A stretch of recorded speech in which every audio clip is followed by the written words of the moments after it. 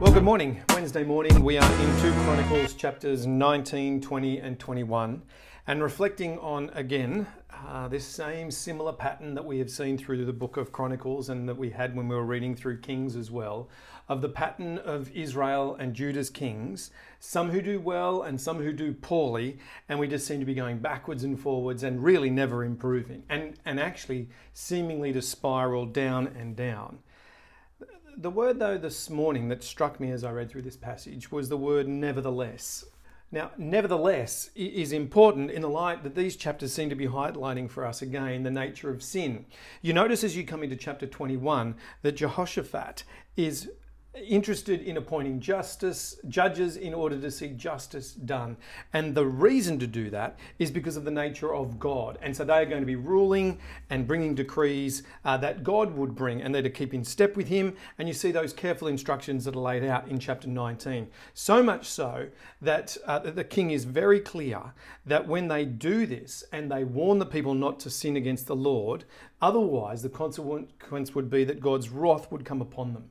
And so then you see this justice rolling out. The very next chapter, we see something of the way in which God provides for his people in this battle. There's 3 armies mounting against the people of Judah, and Jehoshaphat calls out to the Lord in prayer, summons all the people, and then you get this wonderful prayer that is prayed, and then God speaks to him. You have God's word delivered in verse 14. The Spirit of the Lord comes upon the prophet, and the prophet then says, listen, God is going to bring you victory, constantly being reminded not to be afraid, but to take courage and to move into this battle because the battle belongs to the Lord.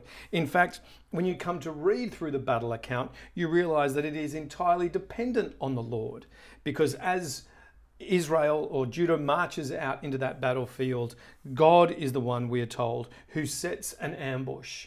And one tribe fights against another and is defeated, and then the other 2 turn against each other. And by the time Judah arrives onto the battlefield, everyone who was coming against them has been slain, and they are there to pick up the plunder. So much plunder that they can't carry it. And there you see this opposition that had been in front of them. They rely upon God, they trust in him, and the battle belongs to the Lord. Now, this has been the chronicler's pattern, esteeming faithfulness to God and showing that when people live like that, they are rewarded. When people deal truly with sin, then God is the God who brings about victory and the one who brings about justice. Now, all of that would be wonderful.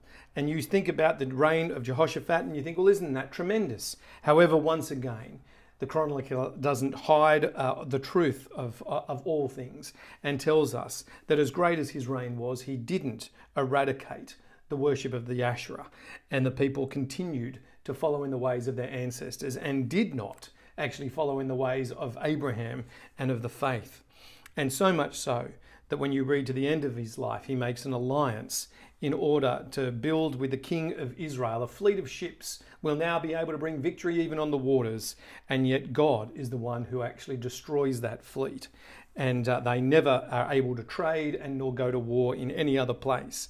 And so you see that Jehoshaphat's life ends. He rests with his ancestors, and his legacy will be lived out through his children. Well, one of his children in particular.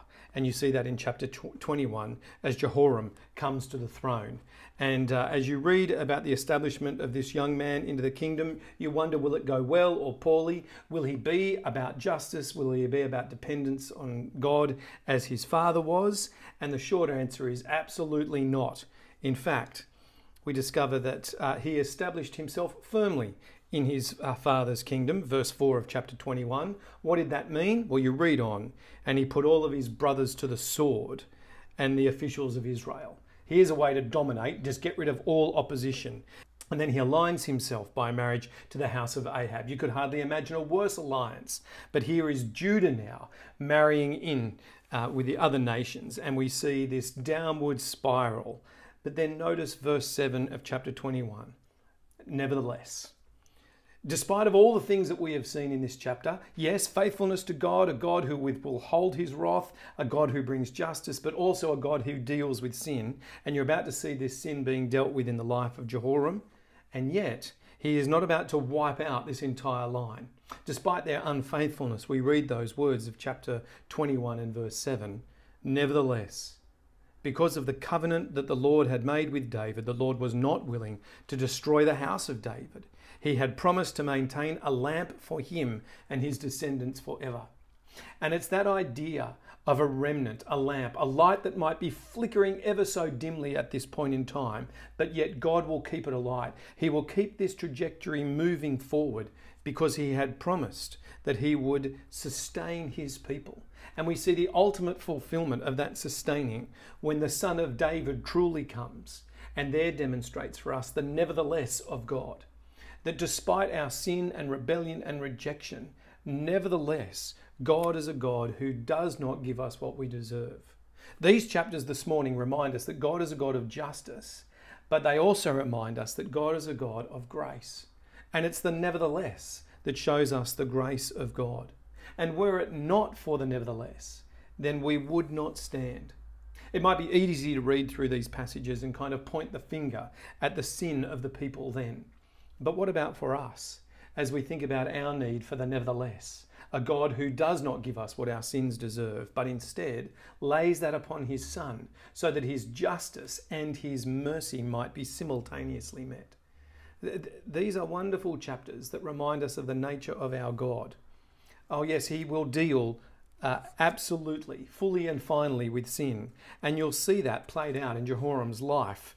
So much so that when you read of his demise and the victories that he fails to achieve, the losses that he suffers, the devastation to his family, and then the terrible afflicting disease in his incurable bowels, so much so that when he dies, there is no funeral, there is no honour.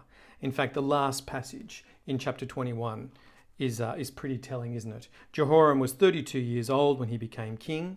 He reigned in Jerusalem 8 years. He passed away to no one's regret and was buried in the city of David, but not in the tombs of the king. And yet we will look to an ancestor of this man who will die to great regret when the Son of David, the Son of God, dies the nevertheless death that we might be set free. And that whilst we might deserve death and the wrath of God, we instead receive life. Because that lamp was lit and the light of the world has come. Let's pray. Gracious Heavenly Father, we thank you for your grace as we come to a chapter that reminds us of the way in which you deal with sin so fully and so finely. We're also reminded that you are the God of great grace.